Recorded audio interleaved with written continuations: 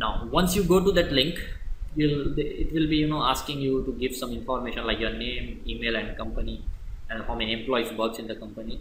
Now you need to say download Xamarin for Windows. Say next, fill the information, then it will start downloading an exe for you. Then you need to run that, then it will take you to various steps. Just say next, next, next. You will be ready with your Xamarin plugin for Visual Studio. You can go for the new project and select Android and Android application, and you can start creating Android application. Now before we go for creating an Android application, we need to set something for the environment. Like if I develop an app and if I want to debug it, or if I want to execute it, so because it is a mobile app, it requires a mobile device for debugging.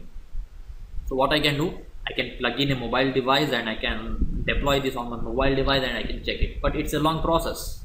Say I'm developing my app and I need to test it some 100 times, so it becomes a long and hectic process to test it each and every time on a physical device.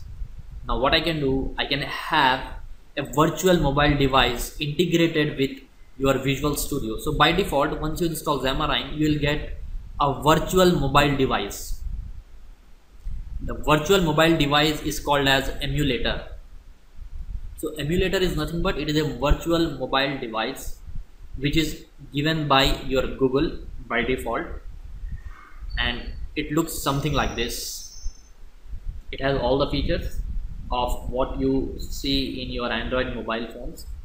So emulator is nothing but a virtual mobile device that runs on your computer. The emulator lets you develop and test Android application without using a physical device. So that is nothing but emulator. So we need to set this emulator. Now while setting an emulator, anyway we will see all these things practically, but before that I wanted you to have an idea what we are going to do while implementation. So we need to set this emulator. So while setting an emulator, there is a very important term, that is API level. We need to understand that API level is an integer value, a value which refers to a specific version of Android operating system. If I say API level 8, then it refers to Android version 2.0. If I say API level 10, then it refers to Gingerbread. You might have heard about this. If I say API level 15, it refers to ice cream sandwich. So 4.0.3, 4.0.4, so ice cream and sandwich, it refers to that.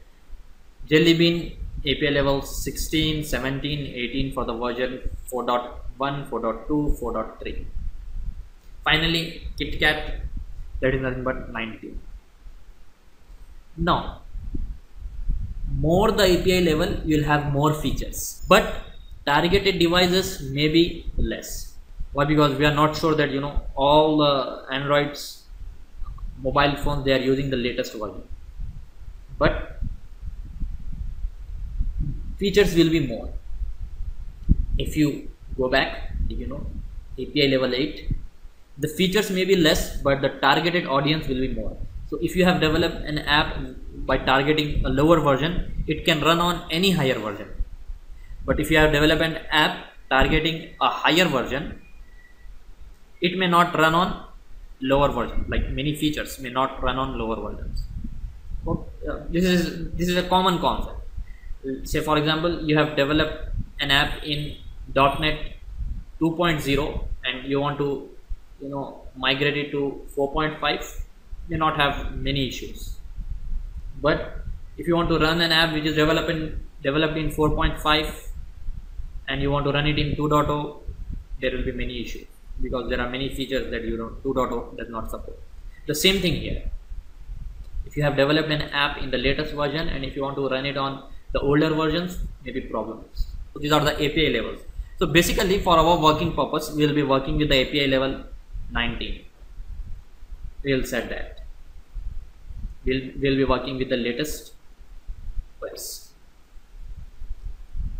So that's it for the theory part. In our next video, we'll just go and start our first Android mobile app. So that's it for this video. Thank you very much.